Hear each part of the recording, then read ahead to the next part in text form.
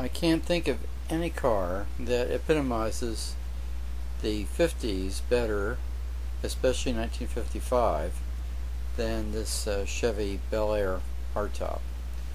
The colors are coral and gray, a very popular combination. The owner tells me it was only available this year in 1955. Notice the wide white walls and the full wheel covers. Great trim on this car.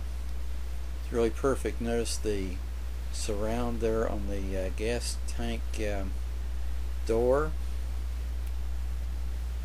Interior is perfect. Original type materials, and I had forgotten there are chrome bows on the hardtop here in 1955.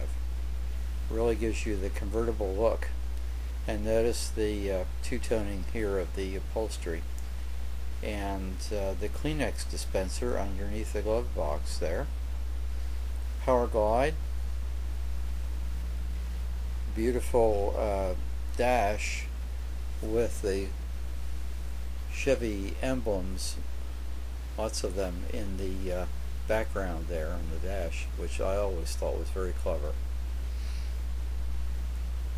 And moving towards the back of the car, we have a Continental kit. I know some will like and some will not, but it seems natural for this car.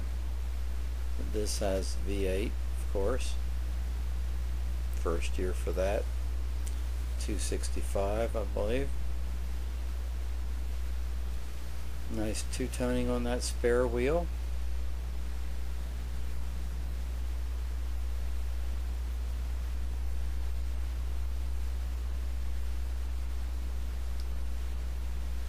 The paint is exceptional. Everything about the car is exceptional. If you wanted a perfect representation of 1955, this has to be it.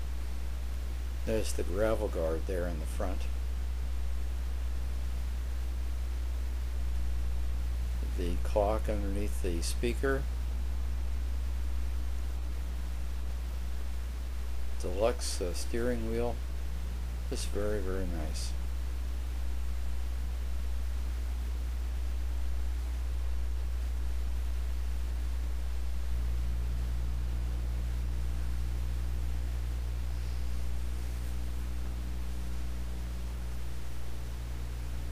And of course the jet plane.